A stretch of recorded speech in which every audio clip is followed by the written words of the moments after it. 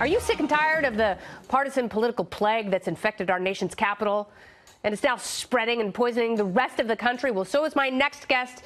He wants to keep politics out of policy. He is a Libertarian candidate for Congress who's using old school campaign tactics, going door to door and actually talking to people to share his fresh, independent ideas. With me now, Pennsylvania congressional candidate Tim Silfies, who also used to be the senior producer of this very program. That is true. So, Tim, you were a senior producer for John Stossel, and obviously those ideas of liberty seeped in to your very soul. How do you go from being a TV producer and then a TV reporter in the Lehigh Valley, or however you say it?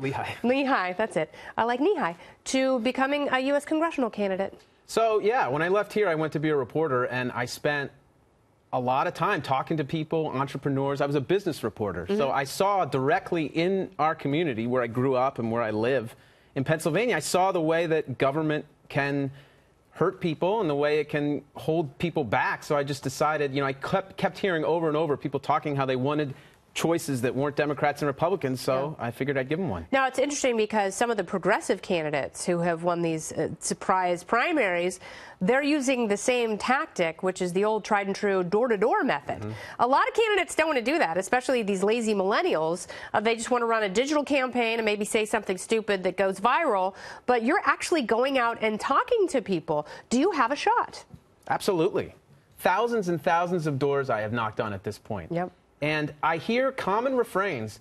I've got supporting me now, Democrats, Republicans, Independents, Libertarians, because there is this common strain you're talking about, where we saw it with Trump, but then we see with Ocasio-Cortez. We see these people across the spectrum are disgusted right now with both sides. And I get people, when I go to doors, people, when I tell them I'm running for Congress, oftentimes they tense up, but then they sort of, when I say, look, I'm not a Democrat or a Republican, I just want to talk to you, and they go, oh, okay. And we talk, and they're just appreciative to have someone listening to them. That's what it comes down to. Is the Libertarian Party backing your campaign? Yeah. Well, I mean, I'm nominated by the Libertarian Party, and look, I am fighting as hard as I can to win, and that's what I plan on doing.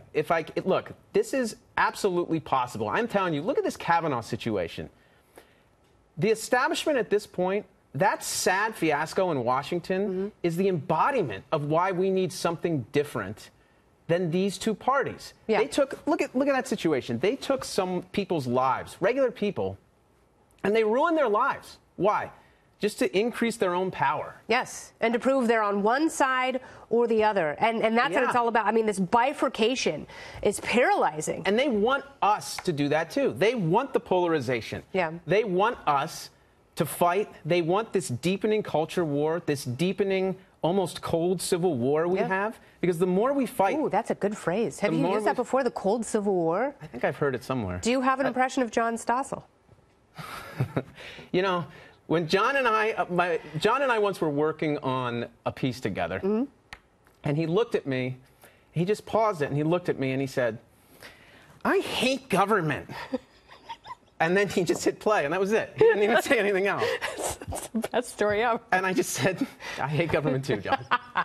And you're making the world better. I do hope you win your seat. Thank you. Because you're a great person, and you really adhere to these ideas, and you care deeply about the people you wish to serve. I wish there were more people like you in government. Tim Silfies, thank you.